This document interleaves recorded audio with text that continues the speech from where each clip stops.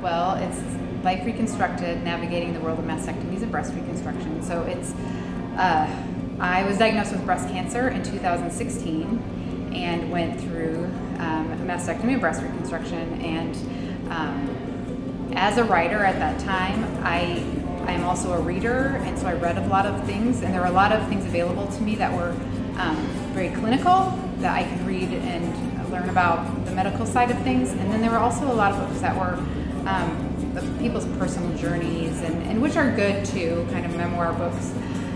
But as I went through it, I was like, there's so many things I didn't know that I wish I would have known at the onset to expect. For instance, like when I'm diagnosed and I have breast cancer, I'm like, okay, just take everything you want, I just get the cancer out of me. But then I struggled with body image issues, and I didn't know that out front that I would. And so what I wanted to do with this book is take the medical perspective and add some medical jargon in there, but in layman's terms, and have my story woven through it so people know my story. But then I've also interviewed, I believe, 18 women who their perspectives and point of views are also in there. So it's kind of a resource from a lot of different angles that I hope will help people who are in my position.